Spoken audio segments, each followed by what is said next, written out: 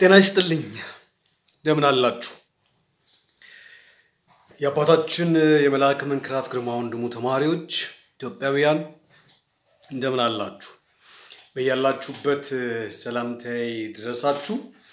ያው እንግዲህ ዩቲዩብ ላይ የተለያዩ ቪዲዮዎችን እየለቀቅን እንደኛው የተለያዩ ሐሳባቸውን በቪዲዮ ከሚለቁ ወንድሞቻችን ጋር እየተማማር ሐሳብ እየተቀያየርን ቀጥለናል ዛሬ የመለቃት ቪዲዮ መነሻዬ ወንድማችን ይሽበር ነው ይሽበር እንደምታውቁት ጎበዝ ወጣት ነው በብዙ ነገሮች እንድንነቃ እንድንማር የተለያዩ ሐሳቦችን በመረጃ አስደግፎ የሚሰጠን ወንድማችን ነውና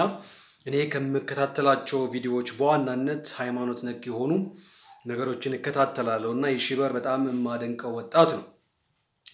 በቅርቡ የሽበር የለቀቃት ቪዲዮ ግን ትንሽ አነጋጋሪ ነችና እሷን ካዳመጥኩ በኋላ ነው ይሄን ቪዲዮ ለመስራት የፈለኩት የሽበርን የምታዳምጡ ብዙዎቻችሁ መንፈሳውያን እንደሆናችሁም ስለማምን ምናልባት ሐሳቤን ላጋራና በዛ ዙሪያ ላይ መለያየት አይደለም መከፋፈል አይደለም የጠራ መንገድ እንዲኖረን ስለምንፈልግ ነው ክርስቲያን እርግጠኛ መሆን አለበት ክርስቲያን ማመን አለበትና የሽበር እርግጠኛ አይደለሁም ማንንም አላምንም ትንሽ ቪዲዮን የሰራው በመምህር ግርማና በአባ ዮሐንስ ተስፋ ማርያም ዙሪያ ነው በዚያ ጉዳይ ላይ የሰዎች ሐሳብን ሊያረጋጋ መጥቶ ግራ ተጋቡ ብሎ መጥቶ ግራ የሚያጋባ ነገር ተናግሯል ብዬ ነው ማምነው ይሽበር የሱን አቋም ነው የተናገረው ያችን ብቻ ነው መወስዳት ነው አቋሙን የሽበር አቋም እንደዛ መሆን አለበት ወይ ክርስቲያን እንደዛ ነው ወይ የሚል ጥያቄ ነው ያለኝ የመምህር ግርማ ወንድ ተማሪዎች ናችሁ የኔን ቪዲዮ የምትከታተሉ አብዛኞቻችሁ እኛስ እንደዛ ነው ወይ ነን ወይ የሚል ጥያቄ ስላለኝ ነው የሽበር ብቻ ላይ ሆን ይችላል በግማሽ ልብ በመጠራጠር ውስጥ ያለን ካለን ምናልባት ትክክል አይደለንም ብዬ ስለማመን ጭምር ነው ክርስቲያን መጠራጠር የለበትም ብዬ አምናለሁ የተከፈለ ልብ ካለን በቃ ችግር ነው ብዬ ስለማመን ነው የሽበር በአባ ዮሐንስ ተስፋ ማርያም የሚሆን በመምህር ግርማ ላይ በሁለቱም ላይ እርግጠኛ አይደለሁም ነው ያለው በማንንም ላይ እርግጠኛ አይደለሁም ነው ያለው ስለማንም ምንም አላውቅም አይነት ነገር ነው ያለውና እንደውም አባ ዮሐንስ መምህር ግርማ ያላችሁ ፈጣሪን የረሳችሁ የሚልም ቀበድ ያለ ቃላት ተጠቅመዋል እና ከፍሬዎቻችሁ ታቋቸዋላችሁ አይነት ነገር ነው የተናገራችሁ አሪፍ ነገሮች አሉ ተከታተሉት ምናልባት ቪዲዮውን ስለ አባ ዮሐንስ መምህር ግርማና ሌሎች ምዕመናኑ ማንን ይመን የሚል ጥያቄ አምጥቶ መንፈስን መርምሩ ምናምን የሚል ቃል አለበትና ራሱ ላይ እስቲ ተከታተሉት በጣም አድምጡት ጥሩ ነገሮች አሉት እኔ ግን የፈለኩት የራሱ የሽበር ስታንዱ ወይም አቋሙን ገልጿል የኔ አቋም ይሄ ነው ብሏል አባ ዮሐንስ መምህር ግርማ ያላችሁ ፈጣሪን የረሳችሁ እነሱ አይደሉም ዋናው ነገር ፈጣሪ ነው የሚል ኢንቴንሽን ነው በጣም ትክክል ነገር ነው የተናገረው ትንሽ ጥያቄ ያለበት በየማስበው እሱ ግን ስለ መምህር ግርማም ይሁን ስለ አባ ዮሐንስ በሁለቱም ላይ እርግጠኛ አይደለሁም የሚል ነገር ተናግሯል በቃ ቺነች ዋናው አቃል እኔና እናንተስ መምህር ግርማን ስንወዳቸው ስናከብራቸው ስራቸውን ስንተባበር ልባችሁን ተከፍሎ ነው የሚል ጥያቄ አለኝ አባ ዮሐንስ ሳቸውንስ እንዴት ነው ልክ አብዛኛው ምዕመናን ልቡ ተከፍሎ በጥርጥር በስድብ ሲናቆረን ሰማለን እኛስ እንዴት ነን 100% እርግጠኛ ሆነን ከእግዚአብሔር ጋር እንደሆኑ 95% 90% 50% 40% በየትኛው ማቀፍ ውስጥ ሆነን ነው እየተከተልናቸው እየተማር ያለ ነው እየደገፍን ያለ ነው የሚለው ነገር በጣም ወሳኝ ነገር ነው ብዬ ነው ማምነውና እኔ ልቤ ያልተቀበለውን ሰው ልከተለው አልችልም ማለት ልሰማው አልችልም በምን ያህል ፐርሰንት የሚለው ነገርም አነጋጋሪ ነውና እኔ ደግሞ የኔን አቋም ልናገር ነው ክርስቲያን ግን እየተጠራጠረ የሚከተለው የሚሰማው ነገር ውስጥ ጥሩ ነገር ያገኛል ብዬ ስለማላስብ ጥርጥርን እናስወግድ የሚል መንፈስ ነው ያለኝ ወይ እንቀበል ሁለቱንም አባቶች በፍቅር እንቀበላቸው ወይ ደግሞ ግልጽ ወተን እንቃወማቸው ወይ ደግሞ እንዳልተፈጠሩ እንደማይታወቁ ሰው እንርሳቸው የሽበር እንዳለው እርሷቸው ነው ያለው መምህር ግርማን እርሷቸው አባይ ሆነስን እርሱና እግዚአብሔር ጋር ሂዱ የሚል ኢንቴንሽን ነው ያለው ቀና ይመስላል ነገር ግን ዋኖቻችሁን እርሷቸው እና እዚህ ጋር የሽበር እኔ ስለማልቀበል ነው መምህር ግርማን ተዋቸውና ፈጣሪ ጋር ሂዱ ትክክል ነው ወይ አባባል በማንንም ላይ እርግጠኛ አይደለሁም ብላል ትክክል ነው ወይ ይሄን ነገር እንድታየው ፈልጋለሁ ወንድሜ የሽበር ወንድማማቾች ነን ልክ እንደ ወንድምና እንደ ወንድም ነው ሐሳብ እንቀያየረው የሽበር እንጂ ሌላ ችግር የለውም ምንም አይነት ችግር የለውም እስቲ ጋፕ ካለብን ክፍተት ካለብን እንድናየውም ስለምፈልግ ነው በመጀመሪያ ደረጃ አንድ ጥያቄ ላንሳ ወደ እግዚአብሔር የሚያመጡንና ማን ናቸው እስቲ አሁን አብ ወልድ መንፈስ ቅዱስ ሶስት ናቸው አይደል በአካል ግን ልዩነት የለባቸውም ውስጣቸው ተጣልተው አያውቁም ሊጣሉ አይችሉም ተወሱ እሺ ድንግል ማርያምና መላእክቱ መካከል የተለያየ አካል ነው ያለው አይደል በቁጥርም በርካታ ናቸው በእነሱ መካከል ግን የሐሳብ የዓላማ ልዩነት የለም ውስጣቸው አንድ ነው በአካል ተለያዩ እንጂ ውስጣቸው አንድ ነው አንድና አንድ እሺ በእኔና አንተ ጋር ግን ክፉ መንፈስ ስላለ ምዕመናኑ መካከል ህዝቡ መካከል አንድነት የለም አንድ ሆኖ አትበል ሊሆን አይችልም ሊሆን ይችላል አይችልም ሰዎች ብቻቸውን የኖሩ ይመስላቸዋል እያንዳንዳችን እናንተንም ጨምሮ ብቻውን የሚኖር ሰው አለ ቢባል በጣም ጥቂት ነው ከመቶ ሰዎች 99 ሰዎች ከክፉ መንፈስ ጋር ተዳብለው ይኖራሉ ይሄ የኔ እምነት ነው ቤተክርስቲያን ውስጥ ካሉ ቤተክርስቲያናችን ውስጥ ካሉ አባቶችም ከመቶ 98ቱ ከክፉ መንፈስ ጋር አብረው ነው የሚያገለግሉት ይሄ በተጨባጭ በህይወታችን ያየነው እውነት ነው ዓለም ውስጥ ማከገባን በቤተሰብ ውስጥ እንዲ ተቋም ውስጥ ማከገባን 100% በሚያስብል መልኩ ብዙዎቻችን ተዳብለን የምንኖረው ከክፉ መንፈስ ጋር ስለዚህ አንድነት የሚባል ነገር አይተበቅም አንድ ልንሆን አንችልም በሐሳብ እንለያያለን ለምን በመንፈስ ስለተለያየን በሐሳብ አንድ መሆን አንችልም ድንግል ማርያምና መላእክቱ መካከል ቅዱሳንና ሰማዕታት መካከል በመንፈስ አንድ ስለሆኑ በሐሳብ አይለያዩም አብ ወልድ መንፈስ ቅዱስ መካከል የሐሳብ ልዩነት የለም ለምን በመንፈስ አንድ ናቸው የሽበር እኔና አንተ ግን በመንፈስ እንለያያለን እኔ ጋር ያሉት የጦር ሜዳ እንደሆን ካስባለሁ የክፉ መንፈስና የቅዱስ መንፈስ ጦር ሜዳ ነኝ ብዬ ነው ማስበው እኔ የምተባበረው ማንን ነው አባይ ዮሐንስን እንድጠራጠር ከውስጤም ይነግረኝን መላከ መንክራት ግርማውን ድሙን እንዳልቀበል ከውስጤ የሚነግረኝን ክፉ መንፈስ ማምነው ከሆነ 100% ችግር ውስጥ ነኝ ሁለቱንም መንፈስ ማምን ከሆነ አባይ ዮሐንስ እንዲናቸው መላከ መንክራት ግርማውን ድሙ የሱዳን መተት አላችሁ ሚሊዮንም በትንሽ ውስጤን እየተቀበልኩኝ አይ ብዬ ደግሞ አይኔን የማያውን ነገር ግራ ተጋብቼ በዚህ ውስጥ መገኝ ከሆነ ደግሞ አሁን የሽበር በዚህ ውስጥ ያለ ይመስለኛል ወንድሜ እኔ እንደዚህ የሚታገለኝ መንፈስ እንዳይኖር ነው የምታገለው ያን መንፈስ ታግዬ አንዱ ሳይድን ይዛለሁ ክርስቲያን እንደዛ ነው የተጠራጠረም ያመነም መሄድ አይችልም እንደዛ አይነት ነገር የለም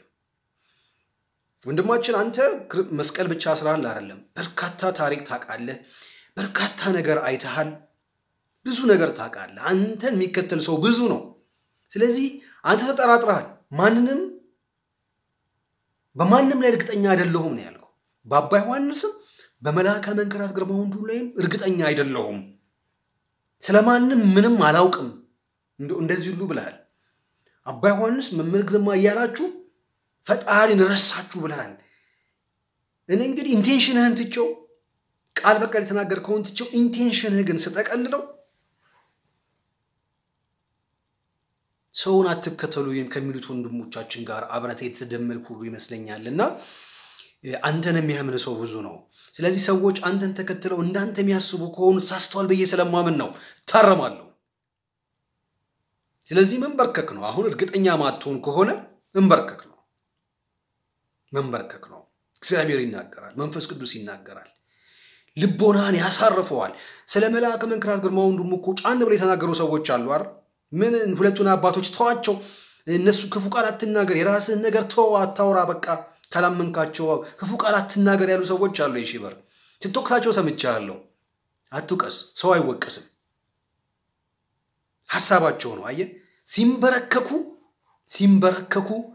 ልባቸው ያምናል ሙሉ በሙሉ እግዚአብሔር ይነግራቸዋል የእግዚአብሔር ቃል ነው ብለው ስለሚያምኑ ሙሉ በሙሉ አምኗቸዋል እነዚህ ሁለት አባቶች መንፈስ ቅዱስ የሚሰራባቸው እግዚአብሔር ቀኝ እጅ ናቸው ብሎ ሰው አምኗል ያላመነው ይሳደባል ያመነው ደግሞ ሙሉ ባትንኩብን ይላል አንተ ማህል ገባህና እንደገላጋይ ሆነ አንተ ራስህ እነዛኞቹ ጋር ተደመርክ ማህል ላይ ሆንክ ግራ ተጋብቻለሁ አልክ እኔ ማህል ላይ ነኝ አልክ እነዚህም እናንተም ትክክል ናችሁ እናንተም ትክክል ናችሁ ያመናችሁበትን ተቀበሉ እኔ አልክና ደግሞ በማንም ላይ እርግጠኛ አይደለሁም ማለት ይሽበር መብት እኮ ነው ግን ይሄ አቋም አይጠቅምህም ላንተ ይሄ ነው ዋናው ይሽበር አይጠቅምህም ተንበርከክ ጸልይ ከዛ በኋላ የልብህን እምነት ተቀበለ በዛ እምነት ውስጥ መጽናት አለብህ አንተን የሚያዳምጡ አንተን የሚከተሉ በርካታ ኢትዮጵያውያን አሉና እንደ ይሽበር ነው መሆኑ ካሉ ይጠቀማሉ በያላስበም ለዛ ነው ወደዚህ የመጣሁት ይሽበር ስምህንም እየተናገርኩ መናገረውና ወንድም ያከብራለሁ ነገር ግን ትክክል ነው ክርስቲያን እንደዛ መሆን አለበት ወይ መጠራጠር አለበት ወይ መሐል ላይ መሆን አለበት ወይ ክርስቲያን ጥያቄ ነው ይሽበር መሐል ላይ መሆን ትክክል ነኝ ወይ አንዴ እኔ የማምነው ኢትዮጵያውያን ወይ እንደ አረማውያን የሰይጣን አምላክ ያልሆንም ወይ እንደ ቀደሙት አባቶቻችን በእምነታችን አልቆምንም መሐል ላይ ሆነን ስንወዛወዝ ነው ሰይጣን ያወዛወዘን ያለው በየማስበውና መሐል ላይ መሆን አግባብ ነው ወይ መብት ነው ወንድሜ እየተጋፋው አይደለም ሐሳባችን የተለያየ እናንተ አንለያየም ሁለታችንም በአንድ ቤተክርስቲያን ጥላ ያለን ልጆች ነን በአንድ ሃይማኖት ውስጥ ላይ ያለን ሰዎች ነን ሐሳባችን ግን አቋማችን ስለተለያየ አቋማችን እንዲህ መሆን አለበት ወይ አግባብ ነው ወይ ይሄ ትክክል ስላልመሰለኝ ነው ጓደኛዬና በዚህ ዙሪያ ነው ሐሳብ መግለጽ መፈልገው አንድ ሁለት ማስረጃ ልስጥህ አሁን መንፈሳዊ ነገርን በመንፈሳዊ ነገር ማስረዳት ለሰው ማስጨበጥ ከባድ ያደረገው ሰዎች ብቻቸውን ስለማይኖሩ ነው ከክፉ መንፈስ ጋር አብረው ስለሚኖሩ ውስጣቸውን ስለሚያዳምጡ እነሱ ናቸው ውስጣችንን የሚሉት ግን የሚያዳምጡት ክፉ መንፈስ ነው ስለሚያዳምጡ መንፈሳዊ ነገርን ለመቀበል ከባድ ነው ሰው ብቻውን ቢኖር መንፈሳዊ ነገርን ለመቀበል አይከብደውም ልቡን ያምናል እግዚአብሔርን ይቀበል እግዚአብሔር ክርስትና የተነሳ ሰው ስጋው ደግሞ የተቀበለ ሰው በልጅነታችን ስለተቀበልን በየ ነው ማሰበው ቢያንስ ማለት ነው እውነት ይገባናል ግን ክፉ መንፈስንም በኃጢአት ስለተቀበል ነው አሁን ሁለት ነገር ነው ውስጣችን ያለው ስለዚህ ሁለቱም ስላሉ ሁለቱንም እየቀላቀል ስለምንኖር እውነት ጋር መድረስ ይከብደናል ስለዚህ አሁን መንፈሳዊ ነገርን በመንፈሳዊ ነገር ላስረዳ ይከብደኛል ጓደኛዬ ሌሎቻችሁም እንደዛ ነገር አታስቡ ሰው ብቻውን ካልሆነ ከመንፈስ ቅዱስ ጋር ካልሆነ ስለ መንፈስ ቅዱስ ነገር ብትነግረው በህይወቱ ያላየውን ያልደሰሰውን ያላሸተተውን ነገር ሊቀበል አይችልም ድርቅ መከራከርም የለብንም አሁን እኔ በዛ መልኩ ያለው ልቶ እስቲ በሳይንሳዊ መንገድ ላስረዳ ወንድሜ ይሽበር የባህታዊ ገብረ መስቀልንም ስል ተጠቅመህ ነበርና አንድ ነገር ልንገር ስለሳቸው 15 ጊዜ ታስረዋል እሳቸው 15 ጊዜ ሲታሰሩ 9ኙን ያሰራቸው በደርግ ስርዓት ነው ያሰራቸውም ያው ደርግ አሰራቸው እንበል በቃ አጠረና አርገው 6 ያሰራቸው ደግሞ ባቡነ ጳውሎስ ጊዜ ኢህአዲግ አሰራቸው እንበል በቃ አቡነ ጳውሎስ ልበለ ቀለል እንዲልህ ማለት ነው እሳቸው ባቡነ ጳውሎስና በአባ ባታዊ ገብረ መስቀል አሁን ሉጣ ብዬ ነው ከመምህር ግርማና ከአባ ዮሐንስ ወጣ ልበልልህ በባታዊ ገብረ መስቀልና ባቡነ ጳውሎስ መካከል ያለውን ሽኩቻ የነበረውን ትግል የነበረውን ነገር ስታይ በጣም ነው የሚገርምህና 6 ጊዜ አቡነ ጳውሎስ አሳስረዋቸው ነበር እኚህ ባታዊ ገብረ መስቀል ቤተክርስቲያን ያሰሩት መንፈሳዊ ነገር ነው የሚያስተምሩት ፖለቲከኛ አይደሉም ግን አቡነ ጳውሎስ 6 ጊዜ አሳስረዋቸዋል አቡነ ጳውሎስ ቤተክርስቲያን ተጠርተው ከአቡነ ጳውሎስ ጋር እንዲቆጭሉ አብርተዋል እናንተ እንደዚህ ከጎናቸው አውርተዋል ተነጋግረዋል ብዙ ነገር አለ ደርግም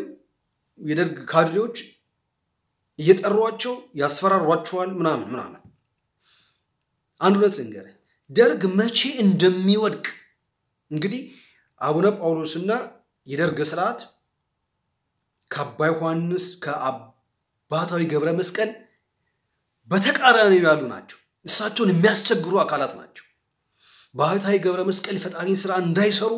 የሚታገሉ ተቋማት ወይም ስርዓቶች ናቸው ደርግሉስ አይደለም ቁም ስቅላቸውን ያሳያቸው 9 ጊዜ እስር ቤት ከተዋቸዋል ፖለቲከኛ አይደሉም የእግዚአብሔር ሰው ናቸው አይፈሩም እግዚአብሔር የሚነግራቸውን ነገር ይናገራሉ ቢሞቱም አይፈሩም ለምን መሰለ ቢገሏቸውም ሞትንም አይፈሩም ለምን ካልከኝ ሀገሬ በሰማይ ነው ብሎ ነው የሚያስቡት እንደ አቡነ ጳውሎስ አልኩኝ ይቅርታ በጣም ትልቅ ስህተት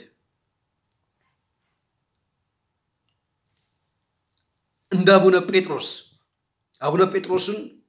ማን እንደገደላቸው ለምን እንደሞቱ ታውቀዋለህ አልፈሩም ጣሊያንን አልፈሩም ብትገለኝም ሀገሬ በሰማይ ነው ሀገሬን አልሰጠም ህዝቤን አልሰጠም ብለው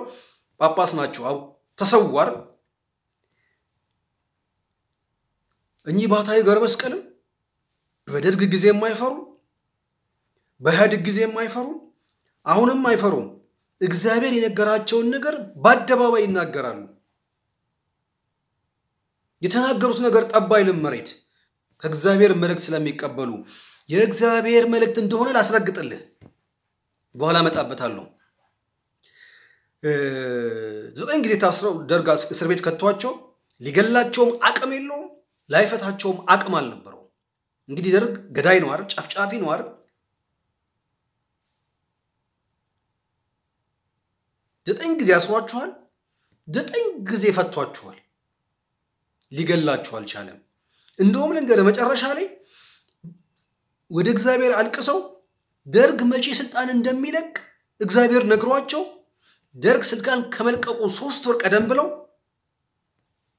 ደርግ 19 ግንቦት 1983 አያልፍም ብለው ተናግረዋል አሰራቸው እስር ቤት ቀደም ብሎ እንደተባለው ይቅርታ 3 ወር አልኩ አይደል 1 አመት ቀደም ብለው ማለት ግጠኛ አይደለም 3 አመት ይሁን 1 አመት ብቻ ከአመት ቀደም ብለው ተናገሩ ቃላቸው መሬት ተባላልን ሲያስራቸው ሲያጎሳቁላቸው የነበረው ስርዓት መቼ እንደሚገረሰስ ከአመታት ከአንድ ሺህ ቀናት በፊት አውቀዋል እግዚአብሔር ነግሯቸዋል ዝም አላሉም ይሄንን ከዚህ ቀን አያልፍም ይወድቃል ብለው ተናገሩ እንደ ቃላቸው ሆነ ሳይንሳዊ በሆነ ነገር እየነገርኩ ነው መንፈሳዊ ነገርማ ልንግባባም አንችልም ምንግባባው አንተ ከክፉ መንፈስ ጋር ተዳብለህ እንደምትኖር ካመንክልኝ ብቻ ነው እኔ እንደምኖረው ማለት ነው ዝም በል ያስዋልኩት ይሄኛውን አልሰማው ዝም በልሏል ከውስጥ ጥርጥር ያመጣው መንፈስ መላከ መንክራት እንዳስተማሩኝ ይቀጠቅጠዋል ዝም በል እግዚአብሔር አንተ ተናገር የትኛውን ሁሉ ወደ መስመሬ ልግባ እንቀጥል አቡነ ጳውሎስ 6 ጊዜ አሳስረዋቸዋል በድምሩ 15 ጊዜ አቡነ ጳውሎስ ባታዊ ገብረ መስቀልን 6 ጊዜ እስር ቤት ከተዋቸዋል አሳስረዋቸዋል ልካውን መላከ መንክራት ግርማውን ደሙን ባለፈው እንዳስገቧቸው ማለት ነው 6 ጊዜ አስረዋቸው 6 ጊዜ ላይፈቷቸው አልቻሉም ፈቷቸው ሚገርም ነገር ልንገረ እኚህ ባታዊ ገብረ መስቀል አቡነ ጳውሎስ ሰኔ ላይ ታርቀው ማለት ነው ሰኔ ላይ ተገናኝተው ሸልመዋቸዋል ከዛ በኋላ አቡነ ጳውሎስ መቼ እንደሚሞቱ መለስ ዜናዊ መቼ እንደሚሞት ተናገሩ ቀደም ብለው ከሐምሌና ነሐሴ አያልፉም ስማቸውን ጠርተው እኮ ነው መነገር ወንድሜ ወራት ቀደም ብለው ሁለቱም በክረምት በአንድ ሳምንት አብረው ሞቱ እኔ እየነገርኩ ያለው ሳይንሳዊ ሆነውን ነገር ነው መነገር ሰውየው የሚናገሩትን ነገር በተግባር ነው በተጨባጭ አሁን ስለ ባታዊ ገብረ መስቀል ነው እየነገርኩ ያለሁት ኮሮና አሁን እንደሚገለጥ በ2012 እሳቸው የተናገሩት 2011 ላይ የተናገሩት ኮሮና ባይሉ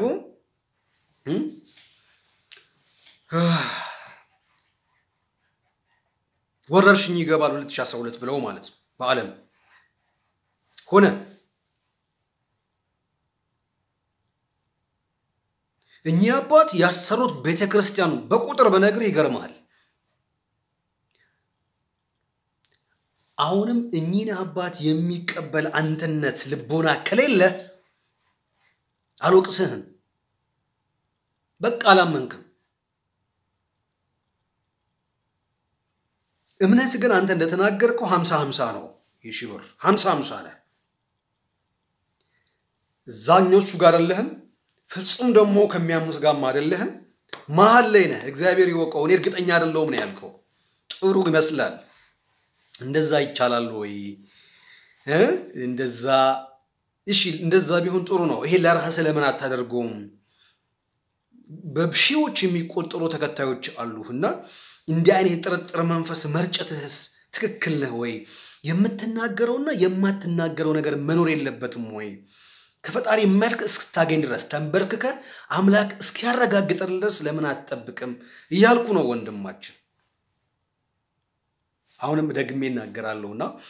ክርስቲያን እንደዛ መሆን አለበት ስለምብዬ ስለማስብ ነው ሺዎች ተከታዮች ያሉት ሰው መጠንቀቅ አለበት ብዬ ስለማምን ጭምር ነው ልቀጥልልህ እንደው ብዙ ነገር እንዳላወራ ማለት መላከ መንክራት ግርማውን ደሙ ላይም ተመሳሳይ ነው አሰሯቸው ታቃለህ አንተ አልነግርህ በነገር ላይ ባታዊ ገብረ መስቀል እስር ቤት ገብተው ሲፈረድባቸው 3 ሰዎች 3 ሽበት ያለባቸው የቤተክርስቲያን አባቶች ምስክር ነበሩ ሚያዝያ 28 ቤተክርስቲያን ውስጥ ገብተው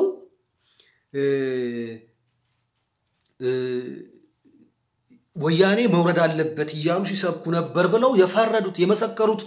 አባቶች ሽበት ያለባቸው ቆቤ ደፉ ቤተክርስቲያን ሰዎች ናቸው በሐሰት የመሰከሩባቸው ባታዊ ገብረ መስቀል ላይ በኋላ ላይ ሲረጋገጥ እሳቸው አይ እኔ በዚህ ቀን እስር ቤት ነበርኩኝ ከስር የተፈታሁት በ28 ነው አሉ በ30 ነው ከሁለት ቀን በኋላ ከማዕከላዊ እስር ቤት የተለቀቁበትን ማስረጃ አመጣለሁ አሉ ማስረጃው ሲመጣ እሳቸው በ28 እስር ቤት ነበሩ የወጡት በ30 ነው ይሄን የመሰከሩት የቤተ ክርስቲያናችን ሰዎች ናቸው ፍርድ ቤት ቆመው ቆብ ያደረጉ ሰዎች መልአከ መንክራት ግርማ ወንድሙ እስር ቤት ገብተው ቤተ ክርስቲያን ደብዳቤ ጽፋላቸውና አገልግል ብላቸው የፈረመው ሰውዬ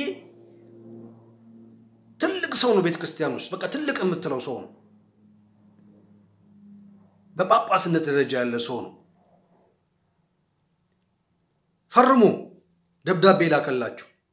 የኔ ፊርማ አይደለም ማለት ፈራና አባ የሚባሉ ትልቅ ሰው ምሁር ምትላቸው ለዛም ዶክተር የሆኑ ልቀጥልልህ መልአከ መንክራት ግርማ ወንድሙ እስር ቤት ገብተው በሐሰት ከመሰከሩባቸው በገንዘብ ተገዝተው ከመሰከሩባቸው ሰዎች አንዱ መስክሮ ሲወጣ ህይወቱ አልፏል መስክሮ ሲወጣ ብለው ቤቱ ሳይደርስ የምን መጠራጠር ነው የመልአከ መንክራት ግርማ ወንድሙን የህይወት ታሪክ ብታይ ከሆነ እና በምክንያት መታመሰው ኮንክ ቶ እምነቱን ልትቻለው በምክንያት ነው ማስረዳው ሳይንሳዊ በሆነ ነገር ነው ማስረዳ ልትጠራጠርበት የምትችል አንድ ነገር የለም 60 ሚሊዮን ብር የሚጠጋ ገንዘብ ከምዕመናን ሰብስበው ለቤተ ክርስቲያን የሰጡበት ማስረጃው አለ እጃቸው ላይ ምንድነው በማንንም ላይ እርግጠኛ አይደለሁም ማለት ወይ ዝም ማለት እኔ ስለ ሁለቱም ስማቸውን ጠራህና ስለ ሁለቱም አባቶች እርግጠኛ አይደለሁም ማለት ወንድማችን ወይ ርዕሱን ባታነሰው እነዚህ ሁለት አባቶችን መናገሪያ ባታደርግ ካረክ ደግሞ አሁን እኔ እንደምነግርህ በማስረጃ ያቀርብክ ምዕመናኑ ወደ እውነት እንዲሄድ መንገድ ማመቻቸት ካንተ ይጠበቃል that's what's expected from you ይጥርጥር ከምዕመናኑ አልተለየህም እኮ ጓደኛዬ አልተለየህም የባሰን እንደውም ሆን ካንተ ቶ ምዕመኑ በተለያየ ጉዳይ ተዋክቧል አብዛኛው የሚኖረው እንደነገርኩህ ውስጡ ያለውን ክፉ መንፈስ እግዚአብሔርን መንፈስ ድብልቅልቅ ብሎ በግራ ተጋብቶ ነው የሚናቆረው አትፍረድ አትቆጣም ህዝብ አይወቀስም ህዝብ እንደ ህዝብ በታሪክ ሊወቀስ አይችልም እንደዛ የሆነበት ምክንያት ከበስተጀርባው ብዙ ነው ያለው ብዙ ተወቃሽ ነው ያለው አይምታታብን አንድ ነገር ልንገርህ ፖለቲካው የምትሰማ ከሆነ በጣም አስቸጋሪ ነው አሁን በቅርቡ አምነስቲ ኢንተርናሽናል መንግስቱን ወቀሰ የአማራና የኦሮሚያ ደግሞ ክልላዊ መንግስታት ደግሞ አምነስቲን አንቀበልም አሉ መግለጫ ወጡ እኔ ስሰማ የሁለቱንም መግለጫ እንዴት ህዝቡ እንደሚሸወድ አምነስቲ እኮ ያለ ያለው ምን መሰለ የሚለው ለምሳሌ ኦሮሚያ ክልል 39ዎች ተገደሉ ብሎ መንግስትን ወቀሰ መንግስት አልቀበልም ማለት ለምን እንደዛ ይላል መቀበል ነበረበት የኔ እምነት ነው ለምን መሰለ በአንድ ሀገር ውስጥ ሌሎች ገዳዮች ተደራጅተው ህዝቡን የሚያሸብሩ ህዝቡን የሚገድሉ አሸባሪዎች የግል ጥቅማቸውን የሚያስቀድሙ ሰዎች ተደራጅተው ህዝቡን የሚጨርሱ ከሆነ መንግስት ነው ተጠያቂው ኃላፊነቱን ስላልተወጣ አምነስቲ ያለ ያለው ይሄ ነው በአማራም በኦሮሞም ክልል ችግር እየፈጠሩ ያሉት የተደራጁ ሲያጠቁ አካላቶች ናቸው በቁጥር ይሄን ያህል ሰው ሞቷል ነው ያለ ያለው ገዳዩ ማንንም ይሁን ማን መንግስት ግን ያንን ግድያ ፕሮአክቲቭ ሆኖ አንድ ስቴፕ ቀድሞ ህዝቡን መታደግ ነበረበት ካልታደግ ራስ ፈቅደሃል ማለት ነው ይሄ ነው ኢንተርፕሪቴሽኑ አምነስቲ ያለ ያለው ይሄ ነው ሁለቱ ክልል መንግስታት ግን የፖለቲካ ሰዎች ስለሆኑ ማለት ነው ሂሳቸውን ተቀብለው እንሰራለን ግን ከብዶናል ወይ መግለጫህን የገደሉት እንንትና ናቸው መንግስት ደግሞ ተጠያቂ ሆኖ ያን ማስቆም ባለመቻሉ ነው ብለህ ብትገልጸው ጥሩ ነበር ቀጥታ ግን እኛን እንደገደልክ አስፋልከን ብለው ነው ያወሩ ያሉትና አንተ ማትመረምር ከሆነ ነገሩን በምክንያት በልባዊነት በደንብ ማታስብና ነገሩን በደንብ ማትረዳ ከሆንክ ትጭበረበራለህ እኔ አልጭበረበረም አሁን ስለዚህ የኢትዮጵያ መንግስት አይችልም እኔ አልገደልኩም ስለዚህ ከደሙ ነፃ ነኝ ማለት አይችልም ገዳዮቹን ቀድሞ መከላከል ማሰር ህዝብን ፕሮቴክት ማድረግ ህገ መንግስታዊ ግዴታው ስለሆነ ሁላችንም መንግስትን ምን ተባበረው ለዛ ነው እኔ በኩሌ መንግስትን ተባበራለሁ ለኔ ከቨር ፕሮቴክሽን የሚያደርገው አካል እሱ ስለሆነ ለህዝቡ ደህንነት የሚሰራው አካል እሱ ስለሆነ መተባበር በሚገባኝ ጉዳይ ላይ ተባበራለሁ ስህተቱን ግን ሲክድ አልወድም ስለዚህ ፖለቲካዊ ነገሮችን ያዳመጥን በፖለቲካዊ እሳቤ መንፈሳዊ ነገርን እየዳኘን መሳሳት የለብንም ለዚህ ነው ወደ መስመሩ ይሄን ቪዲዮ እያዘጋጀው ያለውት እኔ መታረምም ካለብኝ መታረም ስላለብኝ ነው በጣም የሚገርመው ልንገረ እንደው ስለ ባታይ ገብረ መስቀል ነግሬያለሁ ሳይንሳዊ ሆነ ነገሩ ስለ አባይ ዮሐንስም ብዙ ነገር ልነግር ይችላል እዛ አካባቢ ስላለው ስላጠናሁት መጽሐፍም ስለጻፍኩ ማለት ሲጽፍ ድጋፊ ለመሆን አይደል በደም ውስጥ ሄጄ ነው የጻፍኩት በደም ውስጡ ገብቼ ነው ኖሬ ነው የጻፍኩት ማንንም እነዚህን አባቶች እንዲደግፋቸው የኔ ዓላማ አይደለም ማለት ቲፎዞ እንዲሆን የነሱም ዓላማ አይደለም የኔም ዓላማ አይደለም ሰው እነዚህን አባቶች እንዲቃወም የኔ ዓላማ አይደለም አሁን ይሄን ቪዲዮ መስራው እነዚህን ሰዎች ሰው ቲፎዞ እንዲሆናቸው እንዲደግፋቸው አይደለም እውነታውን መግለጽና ሰው የራሱን ፖዚሽን እንዲ ስለፈለኩ ነው መረጃ ስላጣ መረጃ እየሰጠው ነው እና ነፃ በሆነ አይምሮ ሰው ወደ እውነት እንዴት መሄድ እንዳለበት እየተረዳው ነው በቅድሚያ ግን እውነት የሚገባን ብቻችንን ስንኖር ነው እላያችን ላይ ተጣብቆ ከናት ከአባታችን መጥቶ ወይም በክፎች የተላቁ መተት አይነጥላ ከሰውም ወደኛ ተልኮ ከኛ ጋር እየኖረ ተመችተ ነው ምን በላውን ይበላል ምን ጠጣውን ይጠጣል ከኛ ጋር ተመችቶት እየኖረ ያለ ክፉ መንፈስ ውስጣችን እንዳለ ክደን ወይም ሳናውቅ ከውስጣችን የሚነገረን ሐሳብ እየተቀበልን ግራ የተጋባን ሰዎች ብዙዎች ነን መምህር ግርማ ወንድሙ ካስተማሩት ትልቁ ነገር ምንድነው ሰው ነፃ ካልሆነ ከክፉ መንፈስ አጥርቶ ማየት አይችልም እውነት ጋር መድረስ አይችልም ወንድሜ ሰው የሚሳሳተው ብቻውን እየኖረ ስላልሆነ ነው ሳይወድ በግዱ በሱ ጥፋትም በወላጅ ጥፋትም ከክፉ መንፈስ ጋር ተዳብሎ ስለሚኖር እውነትን የመረዳት አቅም ሞራል ጉልበት የለውም ስለዚህ ህዝብ አይፈረድበትም መጀመሪያ ህዝቡ ብቻውን እንዲሆን ከእግዚአብሔር ጋር ብቻ እንዲኖር ክፉ መንፈስ ከህይወቱ እንዲወጣ መስራት አለብን መልአከ መንክራት ግርማ ወንድሙ እየሰሩ ያሉት ይሄንኑ ነው በመላ ኢትዮጵያ በሚሊዮን የሚቆጠሩ ወንዶች ሰዎች ክፉ መንፈሳቸውን አባረው በእግዚአብሔር መንገድ ብቻቸውን መኖር ጀምረው አይናቸውን ገልጠው አሁን ከመምህር ግርማ ጀርባ ሆነው ለሚሊዮኖች እንደሰው መኖር እየሰሩ ነው ስለዚህ አንተ መጀመሪያ ስገድ ጧት ማታ ተንበርከክ ቀጥቅጥ እግዚአብሔር ይገልጽልሃል እንጂ በሳይንሳዊ ነገር በመንፈሳዊ ነገር እየቀላቀልን ስሜታችንን እያስገባን እንዴት አድርገን ሰው ማድረግ እንችላለን ስለዚህ እነዚህ ቅዱሳን አባቶችን አይናችንን ገልጠን እንይ አንተም ብለሃል ከፍሬዎቻቸው አይደል ፍሬዎቻቸው እኮ ይሄ ነው በቃ በደንብ ሰው በትክክል እነዚህን አባቶች የህይወት ታሪክ የሄዱበት መስመር ቢከተልና ቢያነብ ቢያይ ምንም አይጠራጠር ምንም ችግሩ ልንገርህ አሁን አንተ መልአከ መንክራት ግርማ ወንድሙ ብትቀርብ ይሽበር ምን እንደሚፈጠር ልንገርህ ቶ ያንተ ችግር የለውም ሌላ ሰው አንተ ያንተን ፖዚሽን ይያለው ለምሳሌ እንደ መልአክ የሚቆጥራቸው ማለት ከሰው ማስወጥቶ ማለት ሰው መሆናቸውንም ክዶ ወይም ሰው መሆናቸውንም በቃ ከሰው በላይ በቃ የሆነ ከመላእክት ወይም እግዚአብሔር አርጎ ማያቸውም ሰው ይኖር ይችላል ይሄ ሰው ትክክል ነው እያልኩ አይደለም አሁን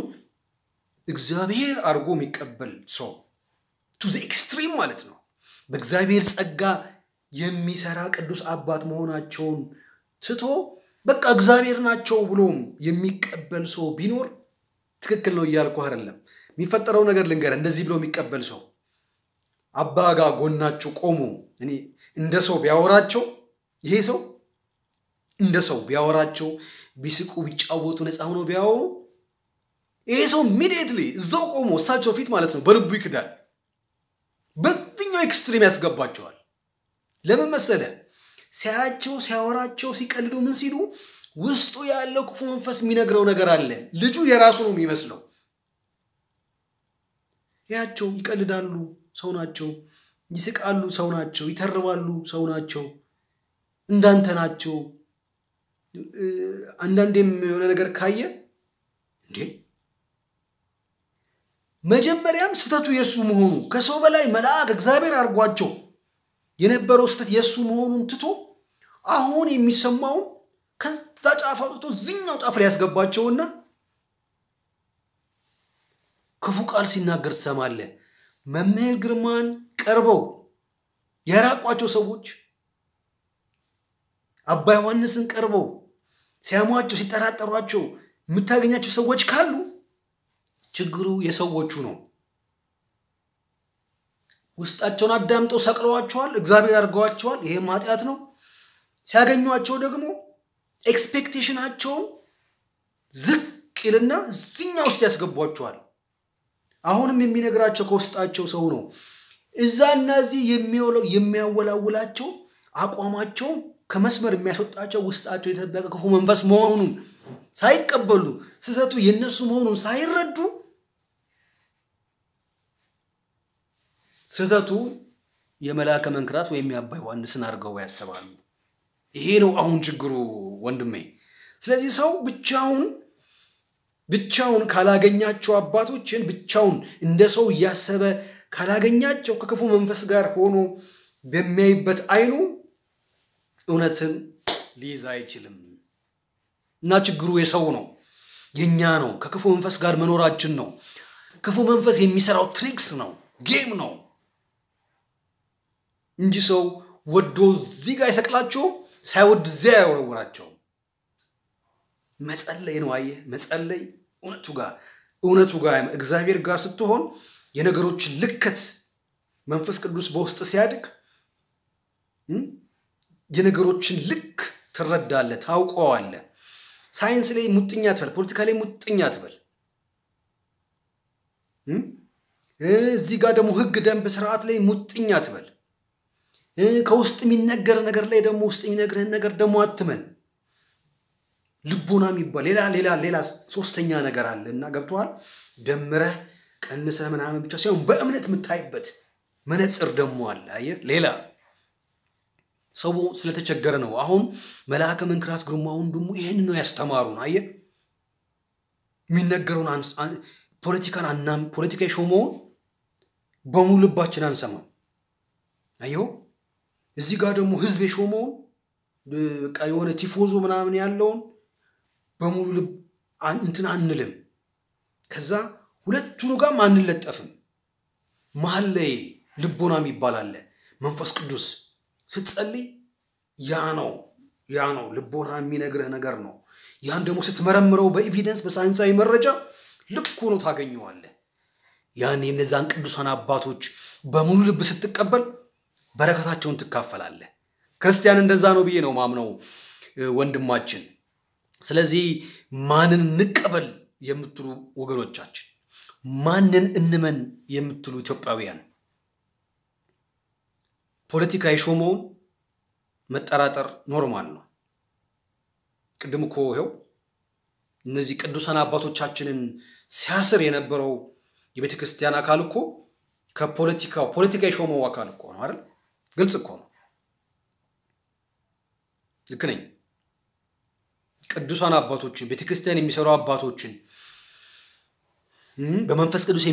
የሚፈውሱ አባቶችን በሐሰት ከሶ 15 ጊዜ እስር ቤት የከተተው ፖለቲካ ይሾመው አካል ነው 15 ጊዜ እስር ቤት የገቡት አባት ደግሞ የሾማቸው መቼ እንደሚሞት ቀድሞ እየተናገሩ ቃላቸው ሲፈሰስ በተጨባጭ አይተናል በሐሰት የመሰከሩ ሰዎች ምን እንደደረሰባቸው በተጨባጭ አይተናል ስለዚህ መጠራጠር ፖለቲካ የሾመውን አካል ነው መጠራጠር ይሄ ኖርማል ነው ፖለቲካ የሾመውን አካል ዜሮ ውሸት ነው ማለትም ኖርማል አይደለም እውነት ነው ብሎ ሙሉ በሙሉ መቀበልም ኖርማል አይደለም አባ ዮሐንስም መልአከ መንክራት ግርማ ወንድሙም ባታዬ ገብረ መስቀልም የሚታገሉት ሰው በእውቀት በእምነት እንዲኖር ነው ስለዚህ በእውቀትና በእምነት ስትኖር ወደ እውነቱ ትደርሳለህ ህዝብ የሾመውንም አሁን ባታዬ ገብረ መስቀል ህዝብ የሾማቸው አባት ናቸው ህዝብ ነው የሾማቸው ህዝብ አይሳሳት አባ ጳውሎስም ባታዬ ገብረ መስቀልም ቤተክርስቲያን ሲደርሱ አባ ጳውሎስ እየሰበኩ ህዝቡ ስብከቱን ትቶ አባታችን መጡ ባታዬ ገብረ መስቀል ብሎ ወደ ባታዩ ሲሄድ አባ ዮሐንስ ከፋቸው ደጋግመው እስር ቤት ከተቷቸው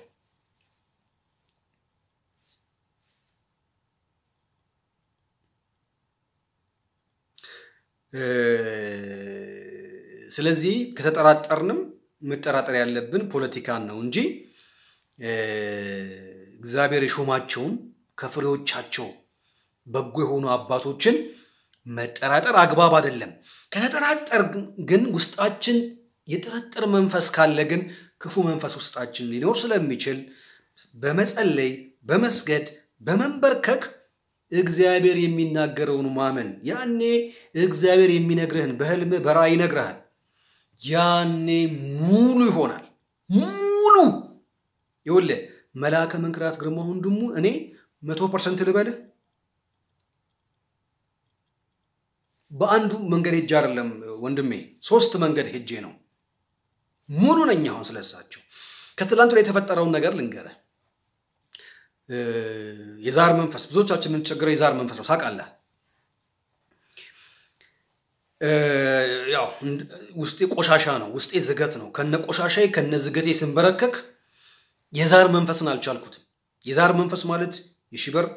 ከናት ከባት ካያት ቅድማያት የመጣ ሲገበር የነበረ አብሮ ያደገ የኖረ መንፈስ ነው በቀላሉ አይሄድም ይታገላል አንተ ላይ ለመደው እኛ ላይ ለመደው ነገር ማጣ ስለማይፈልግ አባ አቃተኝ ይሄኛው ሌሎቹን አባረር ያለው አልኳቸው ይሄኛው ወንድሜ ላይ ነው ያለው ወንድሜን ደግሞ በጣም ተጭኖታል እኔ እንኳን ትንሽ ተፍጨረጨርኩኝ በመላእክት ገዛ መስመሬን አልሳትኩኝም ወንድሜን ግን ተጫነው ከመስመር አስወጣው እኔም አልቻልኩኝም አባ ደካማ ነኝ ቆሻሻ ነኝ ከነዝገቴ ከነቆሻሻ ያልቻልኩትም እርሶ ግን አባ አግዙኝ ስላቸው ይሽበር ማታ ነግሬያቸው 3 ሰዓት አካባቢ ከጠዋቱ 12 ሰዓት ሲሆን እኔ ባህር ዳር ነኝ ያለሁት ወንቅሸት ሽንቁሩ ሚካኤል ያለው አዲስ አበባ ነው ወንድሜ ጸበል ላይ ደውሎ ለናቴ ማለት ነው 11 ሰዓት ሌሊት 11 ሰዓት ተጠምቆ ሌሊት 11 ሰዓት ተጠምቆ 11 ሰዓት ላይ ደውሎ ከጸበል ሲመለስ የምስራቹን ለናቴ ነገራት አዲስ አበባ መንፈሶቹ ሁሉ ለቀቁ የቀረው ይሄ ዛሩ መንፈስ ካንቺ ከዘርማን ዘር የመጣው ቅዱስ ሚካኤል ሲተብት የነበረው ሲሳደብ የነበረው ቅዱስ ሚካኤል ለቃለው እያለ ሲገዝት ነበር ዛሬ እንኳን ደስ አለሽ ብሎ ላከል ለናቴ ነገራት እናቴ ጧት ደውላ ስትነግረኝ አልነገርኳትም ምን ለናቴ አልነገርኳት አሁን መምህር ግርማን ወንድሙን የሚጠራጠር ነገር እግዚአብሔር ተናገረኩ ልጨምርልህ በነጋታ የሆነው ነገር ልንገር የዛው ቀን በዛው ቀን 7 ነው 8 ሰዓት አካባቢ ደግሞ ለናቴ ደውሎ መልአከ መንክራት ግርማ ወንድሙ የተከራየውበት ጸሎት ቦታ የተከራያት ቤት አለች ምናልባት ሽንቁሩ ሚካኤል የምታቁ መልአከ መንክራት ግርማ ወንድሙ የተከራዩት ቤት ውስጥ ናቸው ያሉት አያቸዋለሁ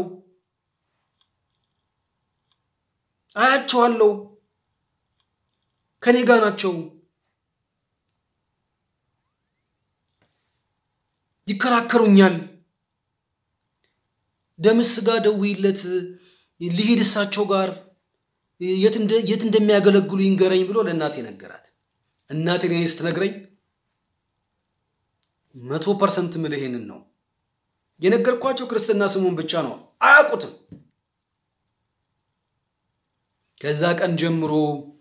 ወንድሜን የዛር መንፈስ መረበሽ አቁሞ መስመር ይዞ አሁን በቀጣይ 12 ሚካኤል ቀን ማለት ነው ሰኔ 12 ለዛውም ያመቱ ሚካኤል ማለት ሰኔ ሚካኤል የዛ ቀን ለካል እንደሚለቅ ቀን ቆርጦ አሁን እኔ መላከ መንክራት ግርማው ወንድሙን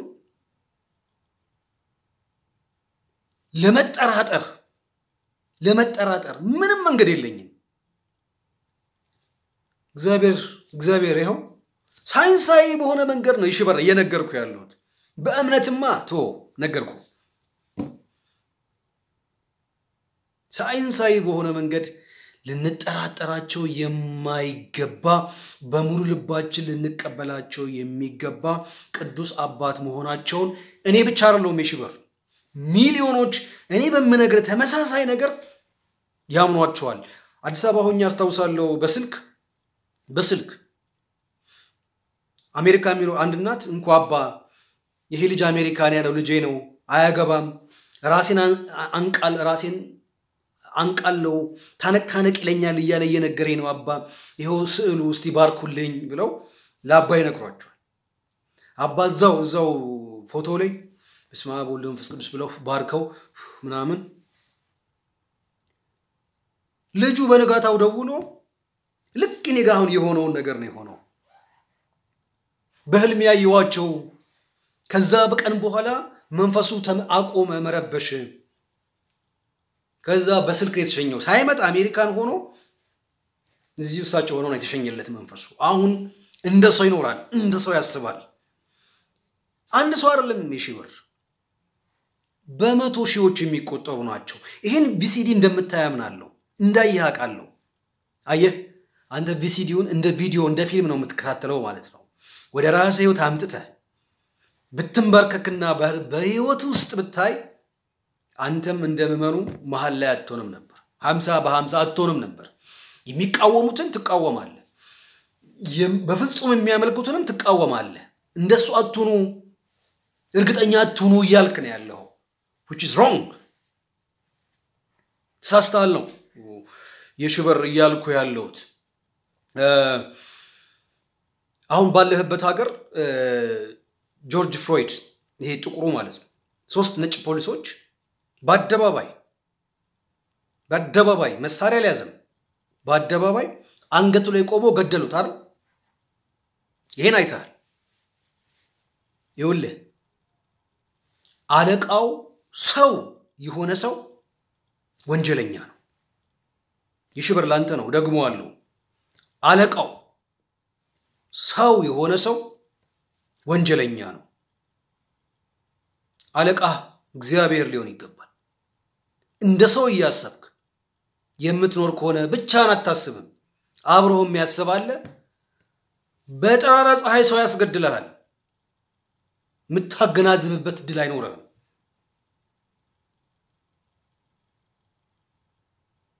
ላሻሽለው አለቃው ሰው የሆነ ሰው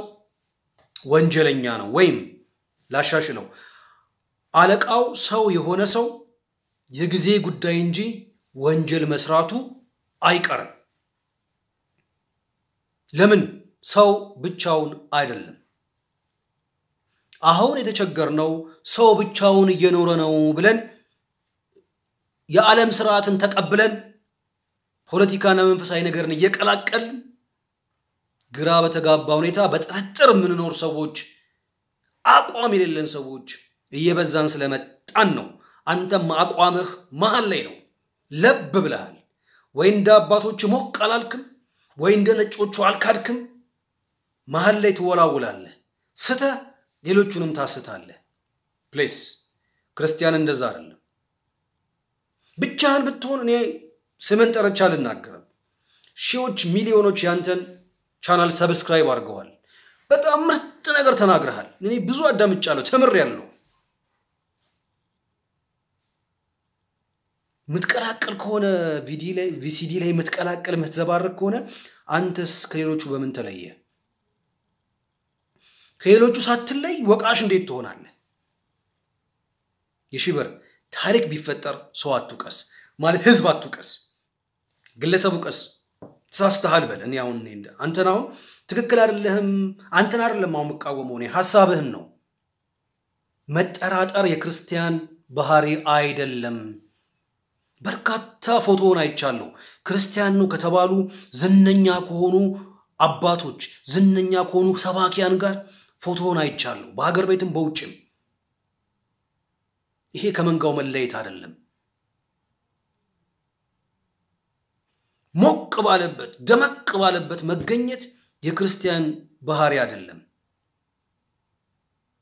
ተጠቃሚ ማያደርግም መንበርከክ ነው ቅዱሳን አባቶች መልአከ መንክራት ግርማው እንደሙ ያስተማሩበትን መንገድ እስቲ ሞክረው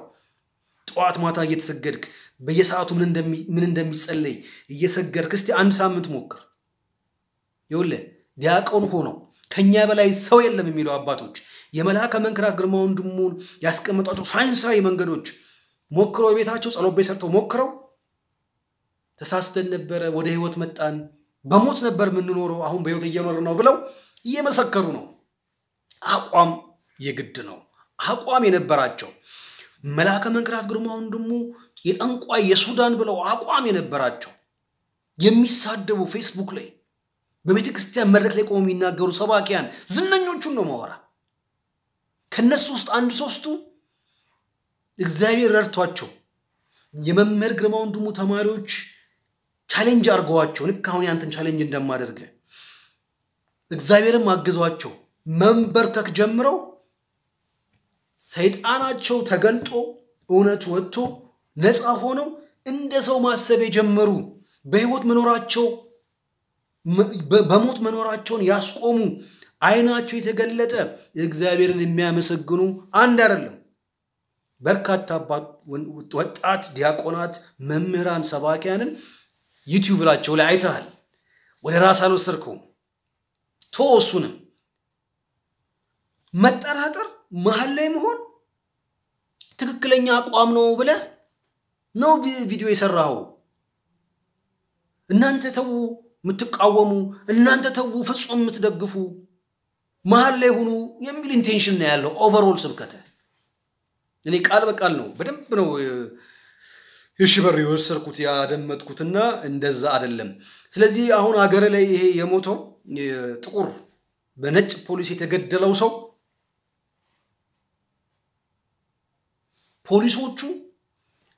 ፖሊሶቹ የገደሉት ነሱ ነጭ ሟቹ ጥቁር ስለሆነ ህዝቡ ተነሳ ከሀገር ከጫፍ ጫፍ የገደሉት ምክንያቱ ዘረኝነት ነው ብለው ማለት ነው አይደል ዘረኝነት ነው ብሎ ነው ህዝቡ የተነሳው አይደንቲቲ ፖቨርቲ ይባላል አይደል ነጮቹ የሚሉት ይሄንን ነው የማንነት ድህነት አለ አሜሪካ ውስጥ በማንነት ትቸገራለ በማንነት ትጎሳቆላለ ጥቁር በመሆነ ትደቆሳለ ብለው ነው አይደለም ይያልኩ አይደለም ሊሆን ይችላል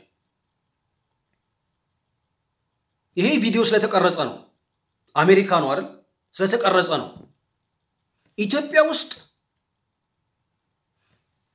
በገንዘብ ድህነታቸው የሚደቆሱ የገንዘብ ድሃ በመሆናቸው ብቻ subsistence of poverty ይሉታል ነጮቹ የገንዘብ ድሃ ስለሆንክ ብቻ የሚገደሉ ስፍር ቁጥር የላቸው ስለማይቀረጽ ቪዲዮ ስለሌለ በየቤታችን በየመስሪያ ቤቱ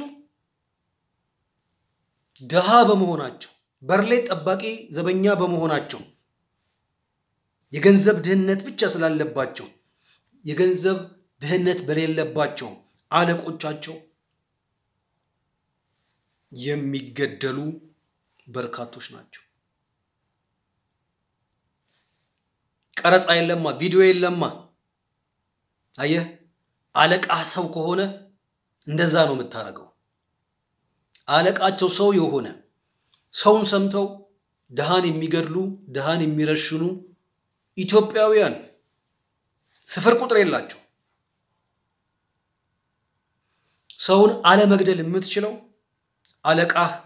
ከሰማይ ሲሆን ነው አለቃ ፈጣሪ ሲሆን ነው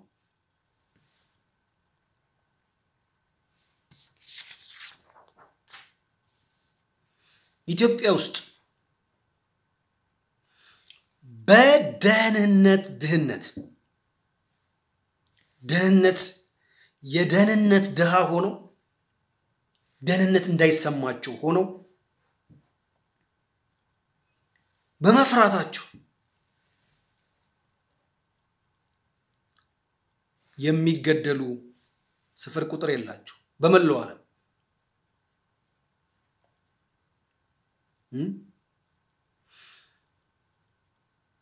የፍቅር ድሃ በሆኑ ሰዎች ፍቅር ውስጣቸው በሌለ ሰዎች የሚገደሉ የሚሞቱ እጅግ በርካታ ሰዎች መሆናቸውን ያወቅነው በመላእክት መንክራት ግርማ ወንድሙ ቪሲዲ ነው መተት የሚመትቱ ለጠንቋይ ሺህ ብር 10 ሺህ ብር 20 ብር እየሰጡ ክፉ መንፈስን የሚተኩሱ ሰዎች ፍቅር የሌላቸው የፍቅር ድሃ የሆኑ ሰዎች ናቸው ልክ እንደ አሜሪካኑ ፖሊሶች ስለማይቀረጽ ነው አየ ጠንቋይ ቤት ገብቶ ቪዲዮ የለም ካላየው አላምንም ተላለ ለምን ይገርማል ኢትዮጵያ ውስጥ ፍቅር ጠፍቶ ሰው እንደ እንስሳ ከእንስሳ በታች እየሞተ አይደል እንዴ ለአሜሪካ ሲሆን ለምን ትጮሃለህ የሺብር ቪዲዮ ላይ ለቀሃል ቪዲዮውን አይቼዋለሁ ለምን ኢትዮጵያ ውስጥ በፍቅር በሌላቸው የፍቅር ድሃ በሆኑ ፖለቲከኞች የገንዘብ ሰዎች ዘረኞች የሚጨፈጨፉትን ለምን አናወራላቸው ለምን በሞቀበት በደራበት የእውቀት ድህነት ኢትዮጵያ ውስጥ ተንሰራፍቷል በእውቀት የማይመሩን ከእውቀት የተቆጣጠሩ ከእውቀት የተነጠሉ በጉልበታቸው የሚመሩን አለቆች ስንቱን ኢትዮጵያዊ ጨረሱ ባለፈው 50 ዓመት የሞተው ኢትዮጵያዊ የተገደለው ኢትዮጵያዊ ስፍር ቁጥር የለው ደርግ ከዛም በኋላ ባለው ስርዓት 50 ዓመት ስትቆጥር በቁሙ የሞተው ስፍር ቁጥር የለው ስጋው የተገደለው በጉልበተኞች ዕውቀት በሌላቸው ሰዎች ተመርተን አይደል እንደ ያለቅነው በየተቋማችን በየሰፈራቱ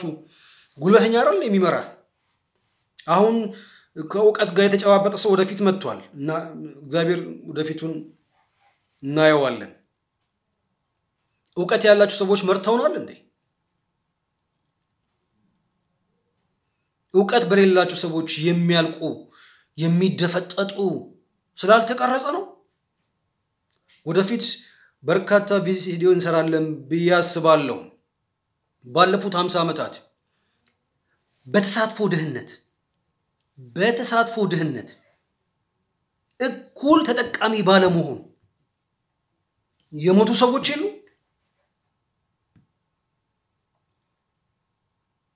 ባለፉት 28 ዓመታት ሀጎስንና ገመቹን እኩል እናያቸው ነበር መቀሌንና ከፋን ባሌን እኩል እናያቸው ነበር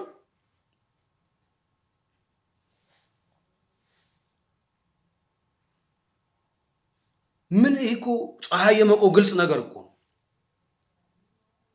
ይሄኮ በሽፍናር የተቀረጸ እኮ ነው ይሄ ምን ተናግረናል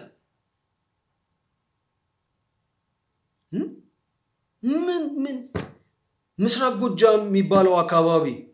ባለፉት 28 ዓመታት ምንም አልተሰራለት ሌላ ቦታ ግን የሆነውን ነገር ፖለቲካ ውስጥ እንዳልገባም ስለምፈልግ ነው በግልጽ በአደባባይ ማዳላት መጨቆን ከለማቱ ተሳታፊ አለመሆን በግልጽ አይደል እንዴ ጮሃናል አሁን አሜሪካ ካልጮች አሜሪካ ካልተጮኸ አንጮህም አገራችን የፈጠራ ስራ ሰው የሚሰራው በትምህርት ነው በፈጠራ ስራ ነው ሀገራችን ላይ እኮ የጥበብ ስራ ሰው የሚማረው በድራማ ነው አይደል ታውቃለህ ታስተምራለህ ሰውን ታነቃለህ ልቦለዶች የፊልም ስራዎች ሰውን የሚያስተምሩ ናቸው በአብዛኛው የሚያጠፉ እንዳሉ ሆኖ ፊልሞች እንዳይሰሩ መጽሐፍቶች እንዳይጻፉ ነት እንዳይወጣ ሰው እንዳይበለጽግ እንዳይነቃ ወረቀት የተጣለው ማዕቀብ ወረቀት ላይ ካሜራዎች ላይ የሚጣለው ቀረጥ እንዳትነቃ እኮ ነው አንተ እንዳትባነን እኮ ነው ኢትዮጵያውያን እንዳይነቁ እንዳይማሩ እኮ ነው እንደዚህ ማለ እንዴ እንዳይሉ ወደ ህይወታቸው እንዳያዩ መልአከ መንክራት ግርማው እንደሚለቋቸው ቪሲዲዎች የስንቱን ህይወት ነው የቀየሩት መምህር የላውን ነገር ተዋቸው ግጥማቸው ቪሲዲያቸው ብቻውን ለሚኖር ሰው ከክፉ መንፈስ ጋር ላልተዳበለ ሰው ህይወቱን በአንድ ቀን ነው የሚቀይሩት ያነቁናል ስለዚህ እኮ ምንም ቪሲዲ እኮ አልሰራህም ስለዚህ እኮ ምንም አላልክም ስነ ጥበብ ላይ ትልቅ ጭቆና እኮ ነው ያለው አሜሪካ የሆነችው በፊልሞቿ ነው ህንድ የሆነችው በፊልሞቿ ነው ናይጄሪያ እዚህ በጥበብ ነው ሰው የሚሰራው በድርሰት ነው ሰው የሚሰራው መልአከ መንክራት ግርማው እንደሙ እየተጋፉ 3 መጽሐፍ ጽፈዋል ቪሲዲ አልበቃቸውም ለእና ላንተ ሰው መሆን ነው የሚታገሉት እሳቸው እድሜያቸው 60 ምናምን ደርሷል ለሰዎች ሰው መሆን የሚታገሉ አባት ናቸው ተጠራጠሯቸው ነው ያልከው አትመኗቸው ነው ያልከው ይሽብር እኔ ማንንም አላምንም እኮ ነው ያልከው አባ ዮሐንስንም አላምንም ባታይ ገብረ መስቀልንም ተጠራጠራለሁ አባ ዮሐንስንም ተጠራጠራለሁ እንደነዚህኞቹ አልቃወምም እንደነዚህኞቹ ደግሞ በጭፍን አልደግፍም እኔ መሃል ላይ ነኝ መሃል ላይ መሆን ነው ትክክል ይያልክ ነው ተናገርከው የኔና አንተ ልዩነት ይሄ ነው ይሽብር ወንድሜ ነህ ቪሲዲ ምን ቀያየረው ምን ማማረው ለመሞራረድ ነው ነፃነት አሁን ይሄ የምትለው ጆርጅ ፍሎይድ አሜሪካ ነጮች የገደሉት መተንፈስ አልቻልኩኝም ማለት አንቀውት አሁን መተንፈስ አልቻልኩኝ የምትለዋ ቃል መፈክር ሆናለች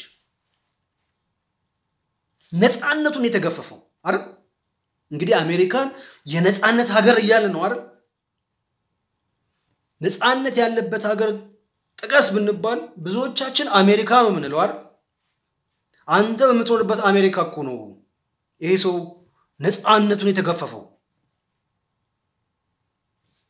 ታዲያ ሰውን እንዴት ተከተስ ሰው እንዴት ነው ነገሩ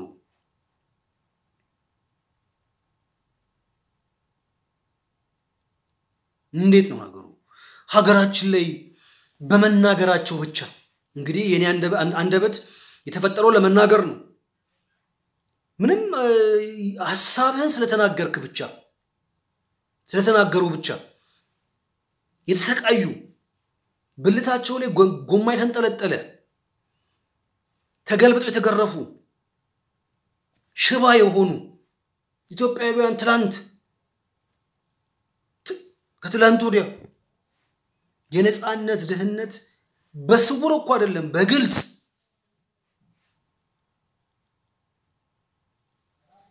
ጋዜጠኞች የሆኑ ነቅተው ያነቁን ሰዎች እየታሰሩ አይደል እንዴ መልአከ መንክራት ግርማው እንደሙ ለምን ታሰሩ ስላነቁን እኮ ነው ለኛ ብለው ነው ነቃንኛ አይናችንን እንድንገልጥ አደረጉን እንደ ጋሪ ፈረስ እንዳንሄድ አደረጉን ይሄ ሰው የሰውን ያነቃ ነው ሰው ነገሮችን ከተለያየ አንግል ፐርስፔክቲቭ እንዲመለከት ያደረገ ነው ሰው ከነቃ ማገናዘብ ከቻለ ስልጣናችን አደጋ ውስጥ ነው ጥቅማችን ይቋረጣል ያሉ ሰዎች እኮ ነው ሰቤት የከተቷቸው ለውም የቤተክርስቲያን ሰዎች ምን ሆነ ነው ይሽብር ባታይ ገብረ መስቀል አባ ዮሐንስ መልአከ መንክራት ግርማው እንደሙ በግልጽ ስራቸው የሚታወቅ ፍለፊት ብንሞትም ሀገራችን በሰማይ ነው ያቡነ ጴጥሮስን መንገድ የተከተሉ ሰዎች ናቸው ፍለፊት ሽጉጥ የደቀነባቸውን ሥርዓት ነው በግላቸው የተጋፈጡት እነዚህን አባቶች ለኔና ላንተ ሲሉ እንጂ ለራሳቸው ብለው አይደለም በድፍረት ይግደሉን የላከን እግዚአብሔር ነው እሱ ያቀልናል እሷ ደፋር አርጎናል እሱ ሚሽን ሰጥቶናል እሱ የላከውን የሚያሸንፍ የለም ብለው ፈጣሪን አምነው እኮ ነው እስር ቤት ቢገቡም የሚወጡት እንዴት እነዚህን አባቶች ተጠራጠራቸው አትመኗቸው ለምን ትላለህ እሺ የዛን ስሜት ይሰማ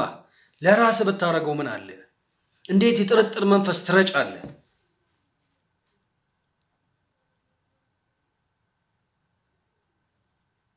እኔ ሰው ነኝ እሳሳታለሁ ይሽብር አሁን ወደ 40 ምናምን ሲዲዎች ለቅቄ ያለው እዛው ስተት ይኖራል ሰው ስለሆንኩ ማለት ነው ታረማለሁ አንተም እንደዛው ሰደው ትክክለኛም ካልክ መብት ነው ለእናንተ ማከል ግን ሌላ ነገር የለም we are Ethiopians በቃ ለሌሎች ትንሽ ነቅተናል ብለን እንደው የተሰጠንን ነገር ብናካፈል የምናካፈለው ነገር ደግሞ ያስተምረናል ካልተናገረን ስታችንን አናውቀውም ሰዎች እንዲያርሙን እድል እየፈጠርን አይደል ምንናገረው እኮ ለመታረም እንጂ ለማስተማር አይደለም ጠይቁ ሲትላለ ራስህን ሿሚ ያድርገ አይባልም ቶክሳለ እኔ ይሄን ምልህ እንድታስተካክል እንድትታረም ነው በአምልኮ ድህነት ከጆርጅ በላይ በኢትዮጵያ ውስጥ በአምልኮ ድህነት የተጉሳቀሉ የሉ እንዳያምኑ በማመናቸው መስቀላችሁን አውጡ የተባሉ የሉ እንዳያመልኩ ፈጣሪን ለራስ አድርገው የፈጣሪን ነገር አትናገረው የተዋረዱ የተሰደቡ ሰዎች የሉ በአምልኮ ድህነት የተቸገሩ የሞቱ ሰዎች የሉ የተገደሉ ሰዎች የሉ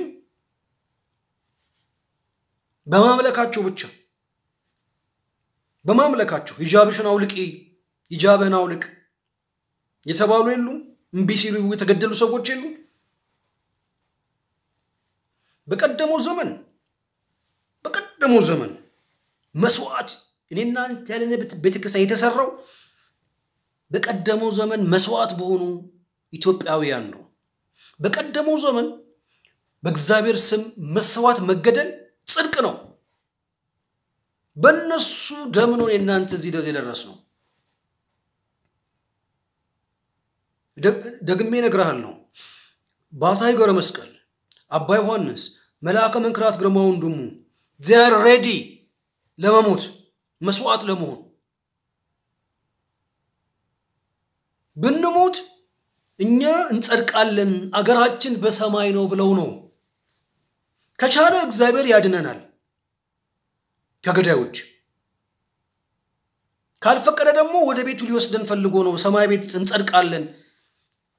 የኮንትራቱ ዓለም ላይ ምን እናረጋለን ወደ ዋናው ቤታችን ከእግዚአብሔር ጋር እንኖራለን ምንም አይመጣም ብለው አይደል እንዴ በዚህ መንገድ ነው ቤተክርስቲያን የኖረችው እዚህ ደረሰችው አሁንም እኛ አልፈን ቤተክርስቲያን ትቆም ብለው ነው እኔና አንተን ለማቆም ይፍጨረጨሩት እንዴት ትደረባለህ አንተ ጥርጥር እንዴት ትረጫለህ እንግዲህ ጥሩ ነኝ ካልክ ማስተዋል አለኝ ካልክ ተመሪያለሁ ካልክ አጥርተ ማሰብ ያስፈልጋል ካልተንበረከክ እንደውም በእውቀት አይደለም ይሄ በእምነት ነው ጸልይ ተንበርከክ በእውነት ብቻ እውነት ጋር መድረስ አይቻልም መረጃ እምነትን ለማስደገፍ እንጂ መረጃ ብቻውን አይቆምም ያለ እምነት የሚረጋገጥ ነገር የለም ልቦና የሚያርፈው በእውቀት አይደለም በእምነት ነው እነዚህ ቅዱስ አባቶች መሆናቸው የሚረጋገጠው በእውቀት በማስረጃ ብቻ አይደለም ማስረጃቸው እንደነገርኩ ነው ሳይንስ መታመን ከሆነ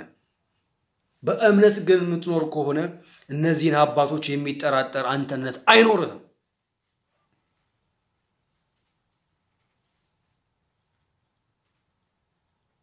እኔ አንተ አንድ ሰው ነህ። ያንተን ቪዲዮዎች የሚከታተሉ ሚሊዮኖች ናቸው። እነሱ በአንተ መስመር ትክክል ነው ብለው በአንተ መስመር እንዳይሄዱ ስለፈለኩ እንጂ እነዚህ አባቶች ቲፎዞ አይፈልጉም። ፈልገውም አያውቁም። ደጋፊ አይፈልጉም። ተሳታፊ ነው የሚፈልጉት። መንፈስ ቅዱስን ሰው እንዲያጣጥም ሰው ከእግዚአብሔር ጋር እንዲኖር ነው የሚኖሩት። ሰው የራሱን አመለካከት እንዲያስተካክል ነው የማወራው። አስተያየታችሁን እጠብቃለሁ። ፕሊስ አስተምሩኝ ወይ ትክክል ነው በሉኝ። ችግር የለም፣ እኛ እንጣላም። ሐሳባችን ይስተካከላል፣ ይሞረዳል። በተለይ ጥሩ የሆናችሁ አባቶች፣ ጥሩ የሆናችሁ ሰዎች ውጡ፣ በድፍረት ተናገሩ። ምን ችግር አለው? በእምነታችሁ ስለ እግዚአብሔር ስትሉ ምትሞቱም ከሆነ በሞት ነው። ምን ችግር አለው? በቃ እኮ ቀራል። የምድር እንግልት ቀረ እንጂ የሚቀርብ ነገር እኮ የለም። ለዛውም በእምነት አዲስ አበባ ላይ ቤተክርስቲያን ሲፈርስ ጥይት የያዘ መሳሪያ የያዘ ፖሊስን አታፈርስም ብለው ነው የተሰዉት ሁለት ወጣቶች። እኛ መሳሪያ ያዘን አይደለም እኮ ሐሳባችንን ለማካፈል እንኳን እንፈራለን። ሰዎች አይደለንም። ሰው ብንሆን ኖሮ ወደ ሰው መስመር ውስጥ ብንገባ ኖሮ እንደነዚህ አባቶች ለሰዎች ሰው መሆን የበኩላችን አስተዋጽኦ እናደርግ ነበር። ስለዚህ ሐሳባችንን እንግለጽ፣ እንማማር። እስኪደክመኝ ያወራሁት፣ እስኪደክመኝ የተናገርኩት። ከአንድ ሰዓት በላይ የሰራሁት ቪዲዮ የለም። ይሄ መጀመሪያው ነውና ያስከፋችሁ ካላችሁ ይቅርታ። አመሰግናለሁ።